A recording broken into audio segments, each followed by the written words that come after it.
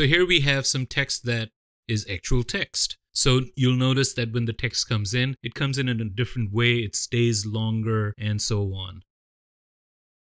So there's an interesting technique being used here, and I'm going to demonstrate that for you real quick. So these transform nodes are going to push the text from the right side of the screen into your view. And then here, there's another node, which is the transform node. And this is what I call, how should I describe this? Let's call it the lazy stroll method, okay? So what does that mean?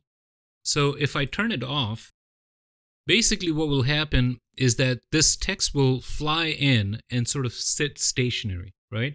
But nothing kind of stays still, 100% still, because of how much motion is involved. So even if something moves in a big way, once it's done moving in a big way, it retains some sort of lazy sliding going on, okay? And that's what that is. So notice that here, you can see that the text comes in, but there's just absolute no more motion to it, okay? And if I turn this on, you will notice that it has this sort of sliding motion to it.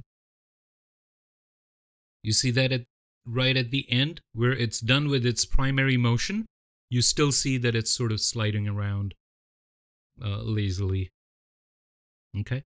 And then you have some lettering, and this is similar to what we had already established in the first slide.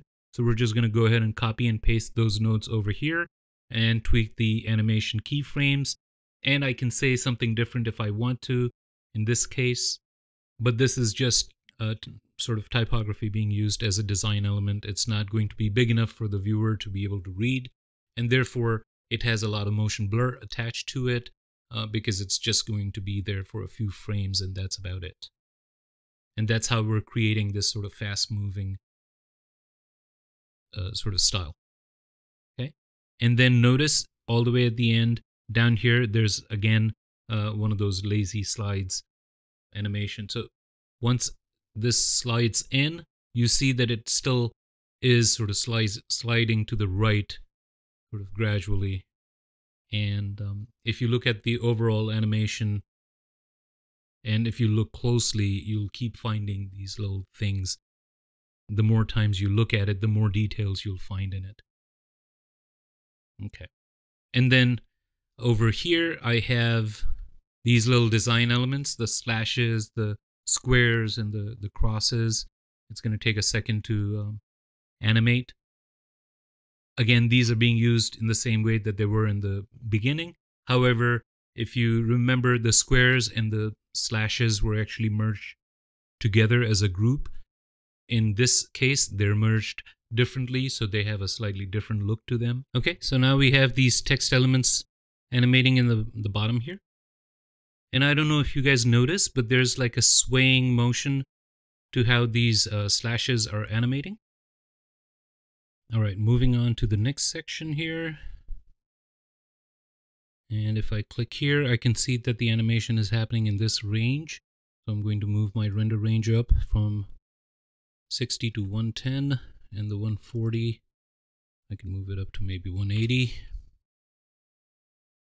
And I'm going to disconnect this so it renders a little faster for me. Okay. So now these bands are just bands, background nodes with transforms, and they have this sort of ease out animation as you've seen before. So there's different kinds of animations happening all over this intro.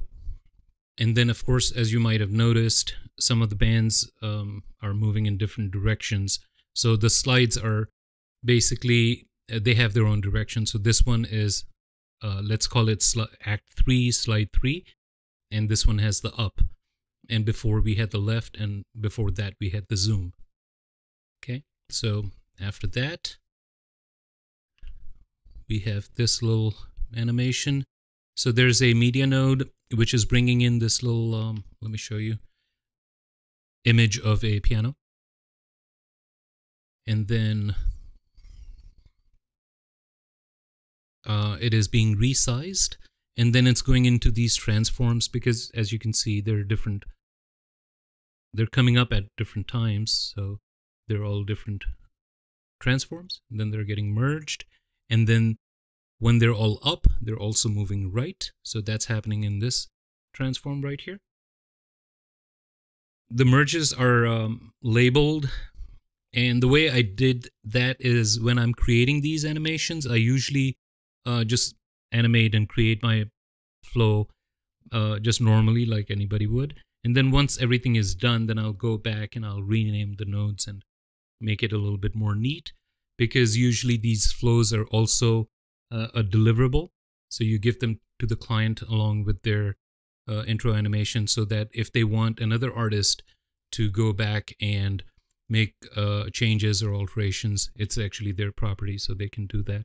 So that's why these flows are made in a certain way, sort of standard way. So if you're considering using Fusion professionally to make animations, intro animations for people and stuff, this is a good starting point of how your flow should look when you deliver it. Okay, so let's go ahead and look at the next set of nodes. So now we have these sort of big texts coming in. So Act 3 is all about these texts that are going to happen in the middle. And this is, again, the texts are really large because you actually want your viewer to read them. All right, so as you can see, these texts are, they have their transforms that are moving them left, right, and so on, right? And then down here, again, we have the same concept that I talked about earlier, the lazy slide. So when these texts are done moving in from the left and right, this transform node is actually zooming them in. So they're constantly moving even before the next slide comes on top. Nothing in this animation is actually ever going to sort of come to a stop and stay stationary. Okay, moving on. Let's go ahead and look at the next one. The next one is that pink box of lettering that we've been using, where you see something on the very top or the very bottom. And these texts slide in really, really fast. So they're not meant for reading as much. They're being used as a design element. Okay, and then I don't know if you guys noticed, but the letterings that you're seeing in this slide, it's a little bit set up differently than what you've seen in the past. As you can see, the first line is the bold and the non-bold, so they're being merged, and then they're moving. And then the second line is actually being merged with that, and then this is the position node. So I probably went back another day and I changed the overall position of that element. And then here's the lazy slide, as I call it, which is once they're done moving in, they're still in motion, basically. Okay, let's move on. Let's move our render range forward, and then we'll go look at what's happening next.